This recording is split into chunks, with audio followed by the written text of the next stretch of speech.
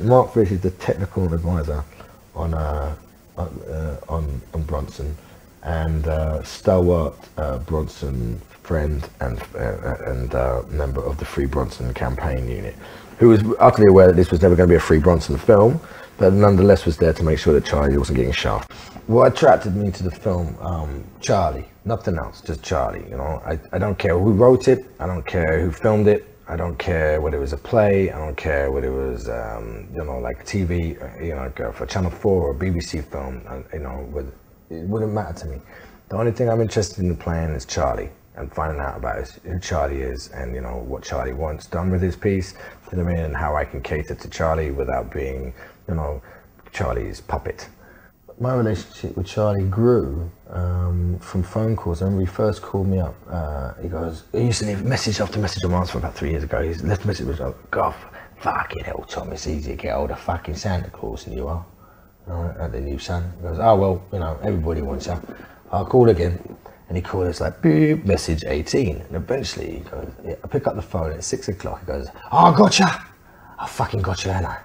I said, Charlie. He goes, hello, mate. How you doing? I go, I'm good. He goes, what's going on? And I thought, and I'd just split up with my girlfriend at the time. And I thought, oh, well, do you know what? I'm not going to beat around the bush. I'm just going to fucking tell him straight because, you know, break the ice. You know, I'm in a bit of a bad way at the moment. He goes, oh, yeah, what's the matter? I go, yeah, I said, you know, I'm just not comfortable. You know, I'm saying goodbye to somebody that, you know, that I really love, and I'm not happy. I'm not in a good space, and so I mean, I can't be with a woman, and yet I can't be without one. And I realized that, you know, I probably have a relationship with my mother. Do you know what I mean? That is infused, you know, infiltrated all my relationships with women. I always find myself stuck in a triangle that I'm trying to break this pattern, and it's really painful. And it's like therapy 101.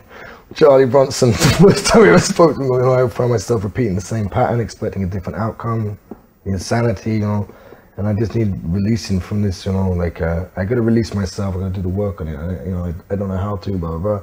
And he goes, right, he goes, Tom, but yeah, he goes, do you remember the floods? When Oxford, he goes, yeah, the floods, do you remember the floods? So, yeah. He goes, do you remember that boy who got his foot stuck in a grate and the river kept rising? And he kept rising, and he kept rising, and eventually they tried to get him out, but he drowned. Yeah. He goes, well, that wouldn't have happened to me. Right? He goes, do you want to know why? I went, yeah, sure. He goes, because I'd have said, cut it off. Nah. Tom, what I'm trying to say is, right? What I'm trying to say is, son, is sometimes, yeah, you've got to cut a little piece of yourself off, yeah, no matter how much it hurts, in order to grow, yeah, in order to move on. Do you know what I mean? What are you having for your tea? I went, oh, I'm having a steak. He goes, oh, you can't. Because I fucking love a steak, mate. What's going on outside your window? I was like, fucking hell, this guy is dope. The first visit was really weird, you know what I mean? Because it was built up over 2 or 3 years I've been involved, you know what I mean? And I was, and it was like a deep breath out waiting to happen. So by the time I got to outside Wakefield prison, and handed in my passport and went to, you know, fingerprints and all that, and security,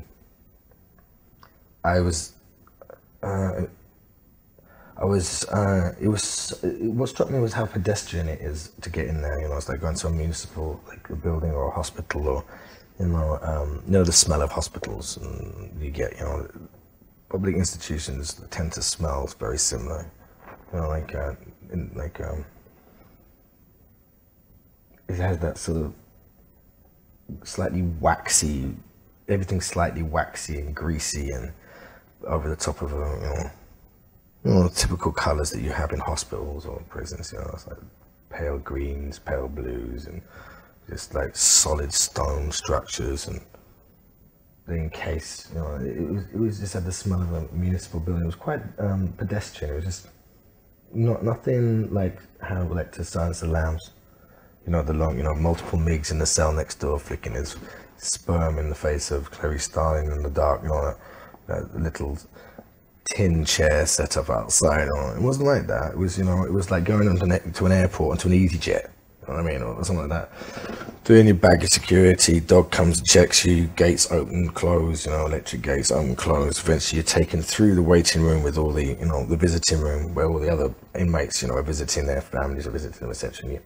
You fill Charlie's tray up, you have to spend a tenner on him, and he likes his chocolate muffins and his strawberry and banana milkshakes, or, you know, and his Galaxy and Jaffa cake muffins, and you fill 10 quid's worth of muffins, strawberry milkshakes, and he gets his tin of the flask of coffee with Charlie written on the front and gaffer tape, and you've got this, you know, tray, school tray, with all the lots of polystyrene cups, and they put all the, like, give you loads of sugar for him, and all the screws, all the wardens, or whatever they're called, correctional facility officers, what are they called?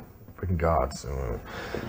The at Wakefield, they all know who you are when you walk in, because obviously he's a specific prisoner, isn't he? He's quite a special prisoner, Charlie. You know what I mean? Everybody knows he's there, and he's been there for years, and a lot of these people have been with him for years, and there are mixed views. A lot of them think he should be out. They don't think he should be there. You know, people, I've never had anyone say, be rude. They always said, hello, Tom, how are you? Do you know what I mean? Yeah, Charlie's in good spirits this morning. It's almost like you're going to visit a patient in the hospital, you know what I mean? As opposed to, you know, walking into, technically, probably the most dangerous wing on a prison we have in the country.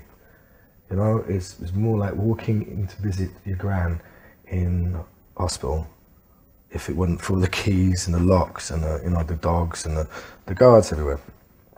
You walk out the back of the building into the courtyard, and big chain fences, and then through the other doors, and then into a segregated sort of housing unit, which looks like a shoebox, flattened, squashed building, you know, behind a big brick wall structure. And then as you go through the gates, there's a door there. You enter a small courtyard with cages. And that's where you'll probably see Bob Maudsley, the cannibal, walking around in circles, you know what I mean? Because they're allowed a certain amount of exercise a day. And they go and walk in circles on the yard, and there's a mural on that wall. And if you look up, there's like sort of like 8 foot by 60 foot worth of sky, about, you know, 30 foot up in the air. And that's all the sky that they've seen in years, you know. And then you're faced with the main building, the shoebox building. You go into it, down some stairs, and, you know, you're with a guard, and there's about 4 or 5 guards meet you in there. And you're in a room the size of an entrance hall, but it's about the size of a normal bathroom. And on the right there is a bathroom. Straight ahead there's a door that leads onto the wing, and left there's another door that leads into the visiting room. And the visiting room is a cell in itself. So it's empty, there's no bed. It's a dungeon type cell, but it's painted similar to these kind of walls, you know, like sort of, I wouldn't say magnolia, but it's sort of like magnolia with nicotine stain. Do you know what I mean? Then there's a dumb waiter, like a hole cut in the wall, which leads into another cell. And so you're standing in a cell now, and below the dumb waiter there's a table which is bolted to the ground, and 2 chairs that are bolted to the ground. And through the dumb waiter, which has which has bars on it and a plexiglass screen, is another cell, and that's when, you know, they bring Charlie in, and he appears, you know. And in like the first time I met him, he was so white, he was blue, so pale. The first thing that, you know, I noticed about him was the guy was, you know, like one of the fish that had been underwater for fucking years, you know. It's like white, blue, you know, pallor. Little purple spectacles on, massive moustache, big razored head, skin tight white t-shirt, you know, with a little blue collar like the ones you had in PE in the 80s, right? And a pair of Reebok tracksuit trousers, Reebok classic sneakers on, and he's like the back end of a fucking great white shark, the way he moves, do you know what I mean? And forearms covered in hair and toes. Absolutely rigid still. He appears from one side, like a TV screen, the dumb waiter's like that, and he appears from this side, pokes his head out like Mole from Wind in the Willows. Just looked at me, like, Tom Hardy, Bill Sykes, huh? What a part! and his fucking hand comes through the gap, like, and it's just fucking, like, it was like, all I just remember thinking, that's like the tail of an alligator. It's just come right through the bars at me, and I'm holding his tray with goodies on, and it was like the first hurdle for me, because I have so many prejudice and preconceived ideas of, I've got to shake that, because if I don't shake that hand, his hand in this, then that's hugely disrespectful, isn't it? And part of me just didn't want to. So everybody got enough now, okay, I'm done now. But then, that was ridiculous. So I put the tray down, and I shook his hand. You know what? It was like everything just dissipated. All my prejudices disappeared. I realized I was more embarrassed about not being hard and not being like from the street or from prisons and understanding that world. Everything that I could never understand. It's like I've always had a thing about wanting to, being able to run a marathon tomorrow. If I get asked to do a marathon, I got to be able to finish that marathon in time and win it tomorrow. When I went, I had the same thing about being in prison. But Charlie, my biggest fear was, looking stupid.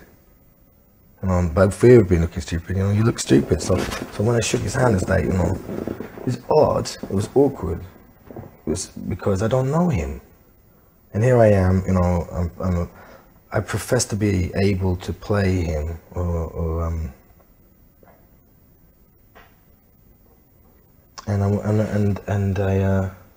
not sure if I can.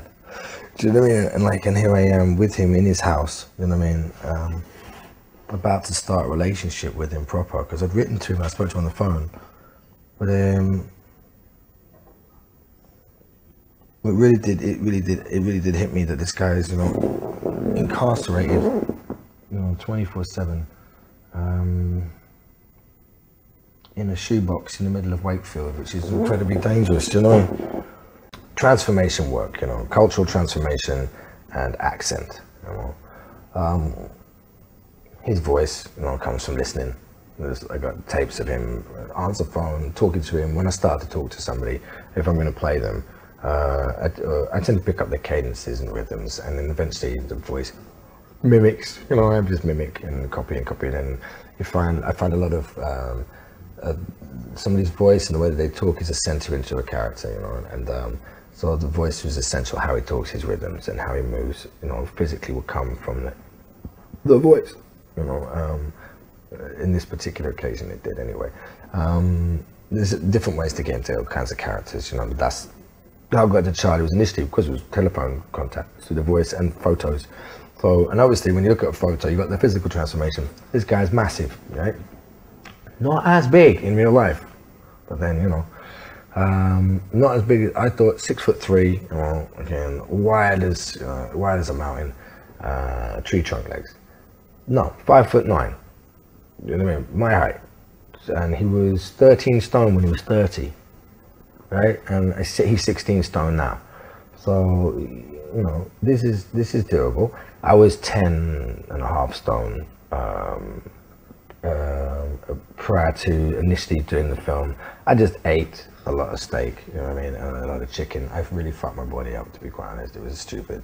I'm paying for that now. The problem with Charlie is I need to put on a lot of weight in 5 weeks. Shaving head is, shaved head, grow a moustache, okay? They darkened the moustache, so moustache is important, not to have a fake one, So couldn't have a fake moustache. So decided that we weren't going to go through the years with Charlie growing up and then and then him having the bald head and glasses at the end of it, or the beard, because, the beard changes, the moustaches change. So we wanted an overall look which would suit from the beginning to end, and take it away, and create a fictional Charlie Bronson, as you were. So the look was based on how he looks kind of now, but took it right back. So he's always looked like that. He's never not looked like that. And apart from when he was a little boy and he had no moustache, which it looks weird at the beginning of the film not having a moustache, so it's good. Even the baby should have a moustache. It's so important. It's like Coca-Cola, the brand, Woolworths. Well, today the moustache was really a key part of that. So I started growing a moustache, started eating a lot of chicken and chips and ice cream and creatine, and pushing a lot of floor and pushing a lot of weights, and they put on no drugs, and they put on 2.5 stone, just under 3 stone in 5 weeks. Like, it was fat as well, you know what I mean? Because he's a brawler's body. I had to get the brawler's body. Stayed in the background, constantly through it, and was, for me, it was so valuable to have on set at all times, because I could run things by him, run things by Charlie, get things cleared. And you know, between him and Nick, these are the guys that I was working with all the time, and Kelly to get the rewrites, you know, Nick to direct me, and Mark Fish for authenticity. And a constant dialogue with them. You know, they were upset, you know, when they were upset about certain things which were in the script, you know, we'd either have to explain, you know, it would fall on me to explain why certain things were in the script, why certain choices had been made, and what was artistic, what was damaging, what maybe was not. Working with Nick is awesome, because he has very specific ways of dealing with things. I like a director not to know where they're going and what they, you know, what they want to do with something. And Nick, even if he's not quite sure what he wants to do, he will have an overview of what it is going to be like anyway, and it's going to be Nick's way, no matter what. And that's really cool. Okay, let's do it. He lives, eats, breathes, doesn't sleep film, and you know, so you know you're working with somebody. I knew I was working with somebody who was not going to rest until it was done and done properly. I'm busy in the right way. Oh, right, that's working.